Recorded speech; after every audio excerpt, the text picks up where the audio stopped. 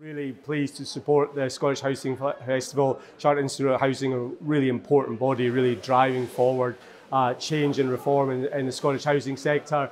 And we really want to see housing at the centre of everything that we have in Scotland and really driving out poverty.